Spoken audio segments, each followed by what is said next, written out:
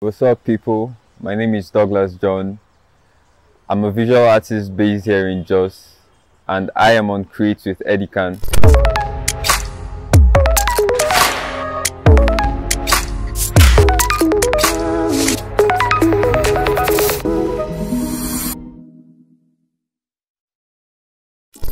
I grew up in the city of Jos. I was born and brought up here in the city of Jos.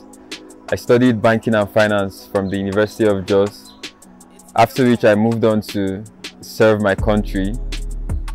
After service here, I went on job hunts, which I didn't get, but I later got to work as a waiter in a restaurant somewhere. Then I figured, this was taking so much of my time. Then I had to create to pursue my passion in arts here, and that has been my journey so far. So from 2019 till date, I've been consistent in the arts business. My childhood experience was quite fun because I had lots of friends to play with, due to the fact that I grew up in the streets. And if you know Jos very well, you know that way back Jos was peaceful, but it got to a point where we had issues. But like, I'm glad Jos is coming back to life now. Well, I see creativity as just playing around with ideas. You think of an idea and you think of ways to manipulate your way around it. Well, I was born an artist because I've been drawing ever since I was a child, but I didn't think I'll pursue it as a career in the future, because how our parents used to be those days. They feel the only careers ones should follow are courses like law, engineering, doctor and the rest. But as life turned out, I studied banking and finance, as I mentioned earlier, and looking for jobs that proved futile. I had to go back to who I was born with. One of the persons that influenced me as an artist, or some of the people that influenced me as an artist, were Banksy. There's Cobra Street Art. There's a guy named Cobra too, and then Leonardo da Vinci as well. Anytime is my favorite time to create. The creativity for me comes with moods.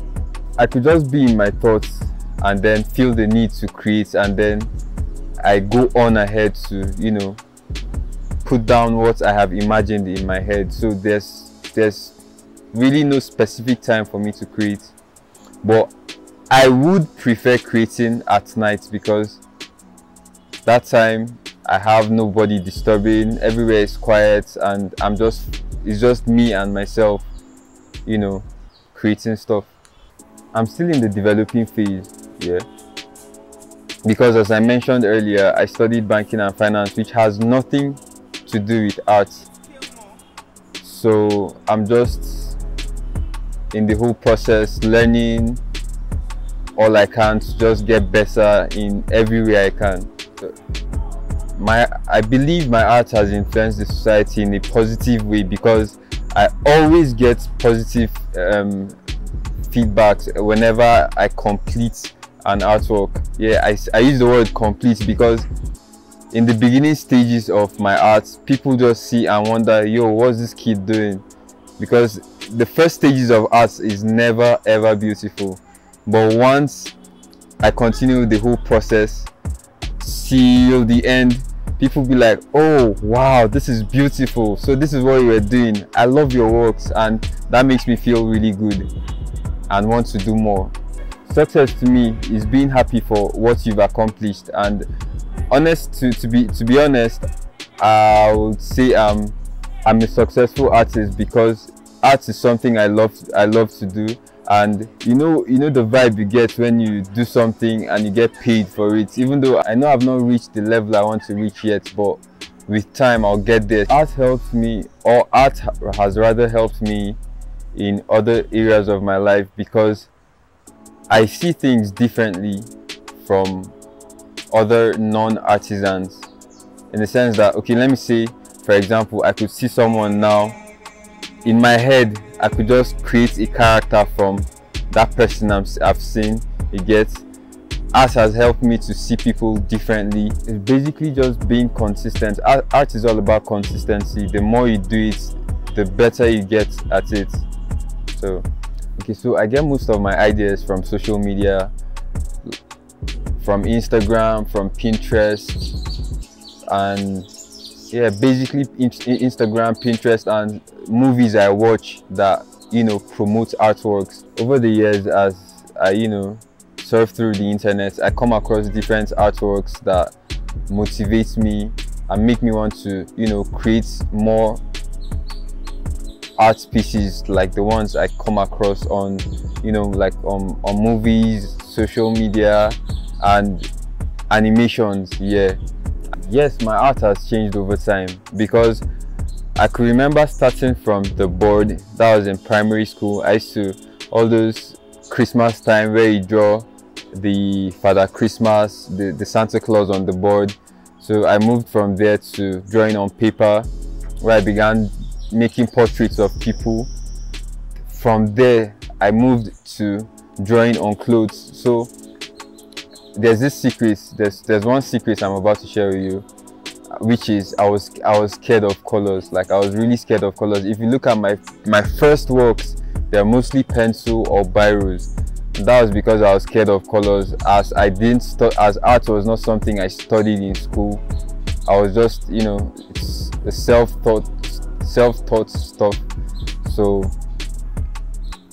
from clothes, then I moved to canvas, and then from canvas I've moved to, you know, large murals, large paintings on the wall, like the one behind me here.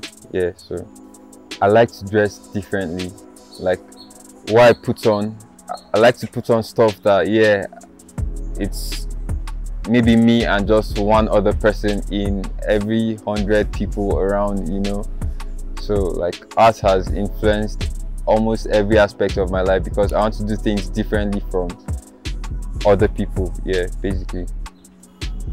My favorite art is murals, drawing on the wall, like doing large works. I love doing large works a lot, because people resonate more to that. Like, imagine just stepping into a place and then seeing a large art on the wall. You will just get lost in it. You want to figure out what